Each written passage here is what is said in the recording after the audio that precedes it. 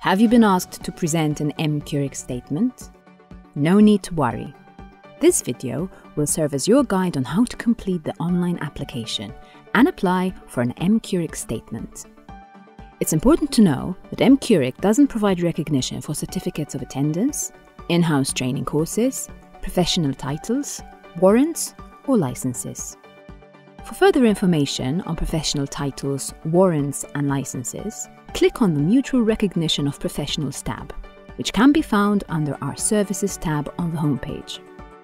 Before starting to fill in your application, make sure you have all the necessary documents ready, such as certificates, transcripts, diploma supplements, and translations. If you're interested in pursuing a particular program of studies, you'll be completing a prospective application. While you don't need to upload any documents to do so, you'll be asked to provide a web link to your program of studies.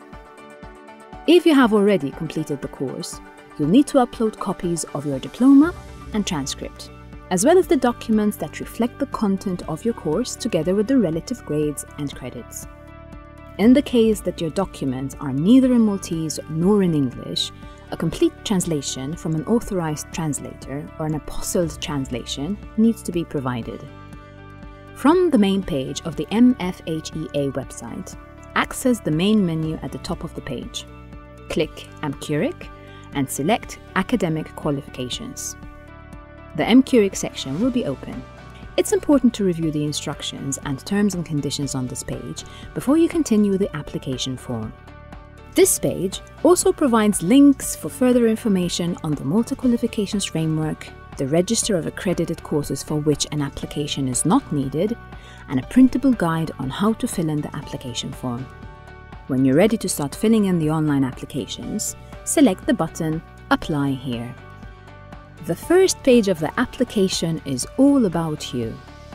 Although only the fields marked with an asterisk are mandatory, it is recommended that you fill in all the fields.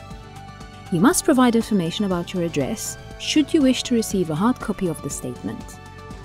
After entering your mobile number and an optional home telephone number, select the reason or reasons why you are asking for the statement by ticking the appropriate checkboxes.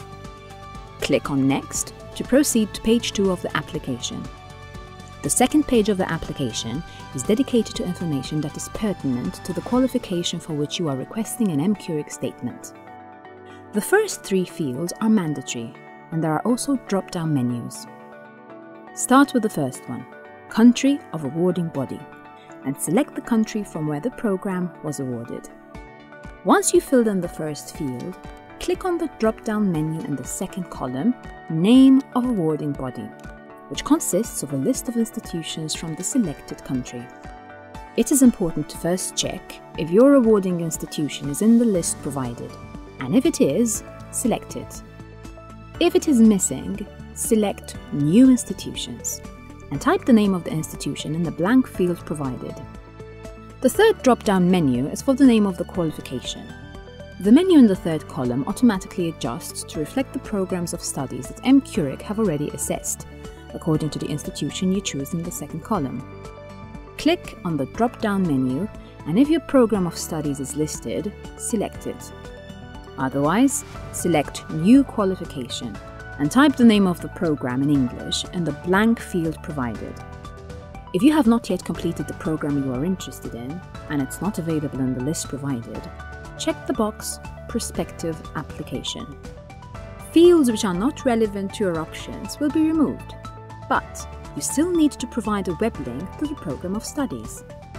In either case, select Add to confirm your selection. If you have nothing further to add to the program, you may proceed to the bottom of the page and check the box I hereby state. In doing so, you'll be confirming the terms and conditions.